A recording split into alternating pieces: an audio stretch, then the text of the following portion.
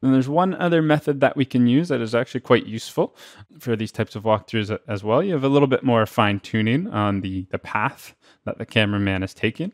I'm going to use another camera here and actually another motion study. So say I'm happy or I'm finished with this free path here. I'm going to spline path.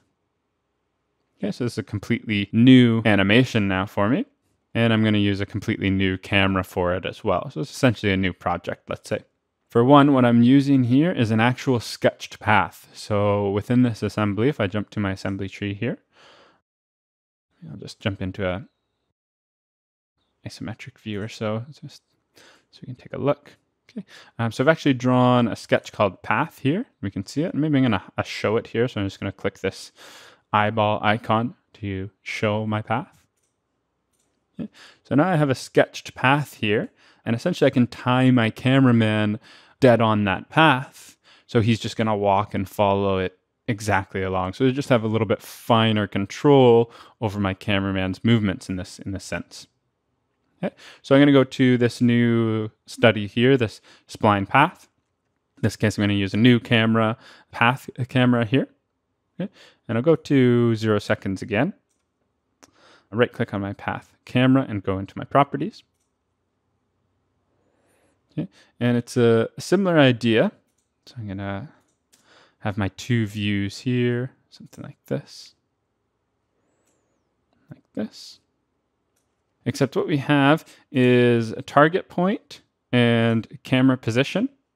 And so in addition to just being able to move our camera and our camera viewpoint anywhere we'd like, we can actually tie them to specific targets. So I can say target point and maybe click anywhere on my path here.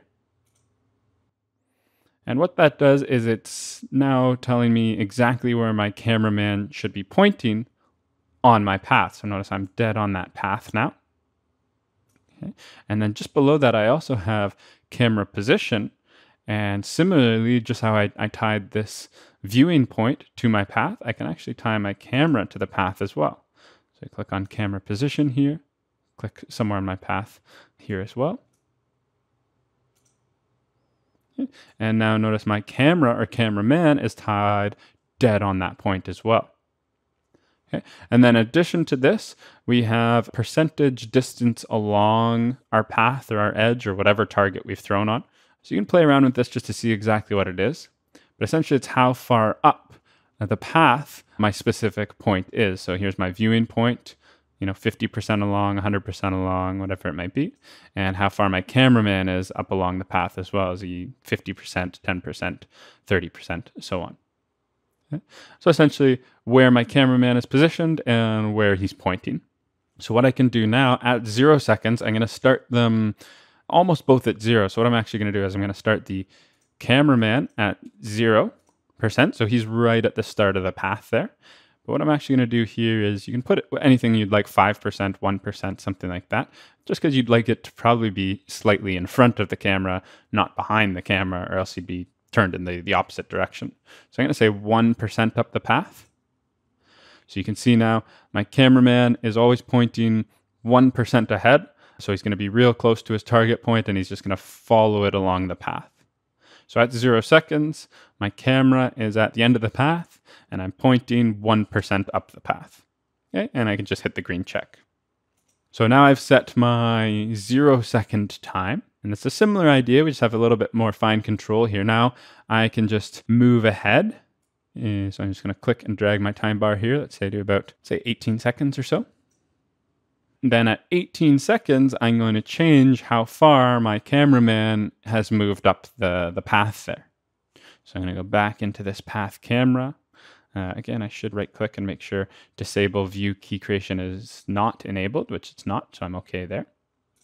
I'm going to just right click on my path camera, jump back into properties, and at 18 seconds now, I want to move my target point up so I can see it going along the path. I'm actually going to go all the way around. So from 0 to 18 seconds, I'm going to be moving all the way around. So I'm going to change this to 100%, and the camera I'm going to change as well to, let's say, 99% up the path there.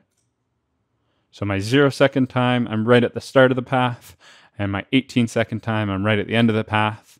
So I should just follow exactly behind my viewing point from that 0 to 18 seconds. And if I just hit the green check there. So notice I see the key points coming in under my path camera from 0 to 18 seconds. And again, I can just play through here, take a look. But I should be starting at 0 seconds there.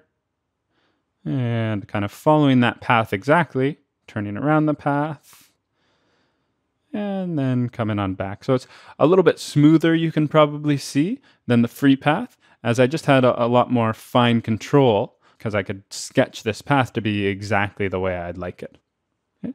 So from this, we can see that walkthrough animations can be generated by editing a free camera, or by tying a camera down to a specific path.